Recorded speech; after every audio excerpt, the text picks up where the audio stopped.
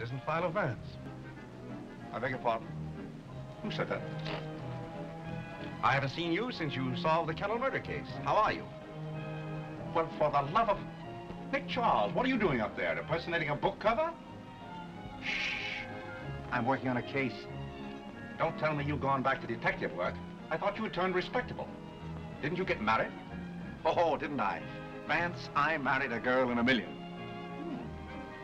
I heard it was a girl with $1 million. Well, same thing.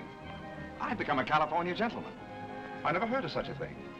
What are you doing here in New York? Well, it seems that Clark Gable is making some personal appearances here, which interests my wife. And there's a very good bar at the Ritz, which is all right with me. So we popped into town to play. But would you believe it? Before you could say Metro Golden Mare, I stepped right into the middle of a baffling murder mystery, and they put me to work. Well, you poor fellow, you have my deepest sympathy. I can use it. Believe me, Vance, this case is a toughie. It all revolves about a tall, thin man. I was standing at the bar of the Ritz one day, reaching for an olive, when a very pretty girl suddenly popped up in front of me and said, Hello there.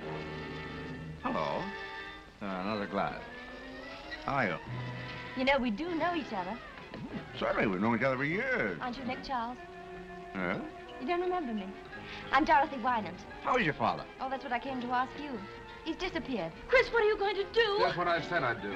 Chris, you wouldn't do that. Nicky. Automatically. Nicky, put Asta in here with me tonight. Oh, yeah?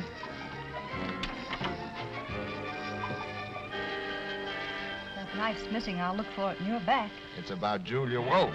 Did you kill her? Gilbert! Well, why not? You had a perfectly good motive. How'd you like to have a couple of little murderers for your children? And maybe I haven't been on a merry-go-round since that day. Are you, anywhere near a solution? Between you and me, I think so. I got all the suspects together at a dinner party.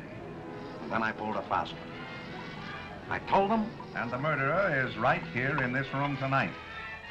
He's sitting here at this table.